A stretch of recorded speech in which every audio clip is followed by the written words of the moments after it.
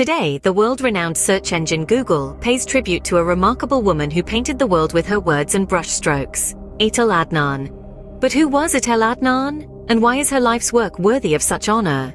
Born in the heart of Beirut, Lebanon, in the year 1925, Etel Adnan was destined to leave an indelible mark on the world of art and literature. Yet, the journey to her recognition was far from swift. Adnan ventured into the vibrant realm of painting in the tumultuous 1960s. It was a time when the world was teetering on the brink of change, and so was she. Her evocative artistry, expressed through the medium of painting, became her voice. A voice that resonated with the painted interpretations of nature and the human condition. Parallel to her journey as a painter, Adnan's literary prowess started to unfurl. As an acclaimed writer, she penned down her thoughts, beliefs, and observations into poetry and essays, capturing the essence of her surroundings and experiences.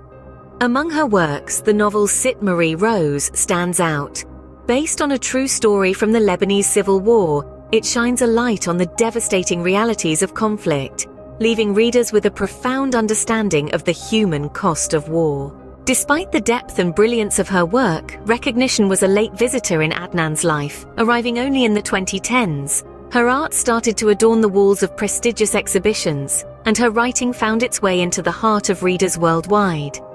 Adnan's unique perspective and unapologetic expression of her views on war, displacement, and identity resonated with many, transcending geographical and cultural boundaries. Her late recognition did not go unnoticed by Adnan herself. She reflected on the trend of women artists being recognized late in life, expressing hope for change.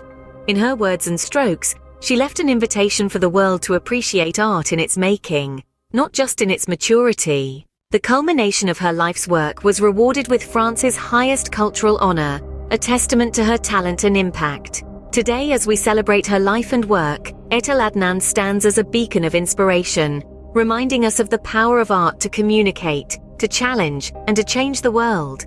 Her story is not just about the art she created, but the path she carved for future artists. Through her journey, she has shown that recognition might come late, but when it does, it shines brightly, illuminating the path for others to follow. So the next time you stumble upon a Google Doodle, remember the luminous landscapes of Etel Adnan.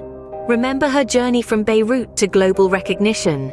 Remember her words, her art, and her call for change. For in the end, it is not just about the art we create, but the stories we tell and the legacy we leave behind.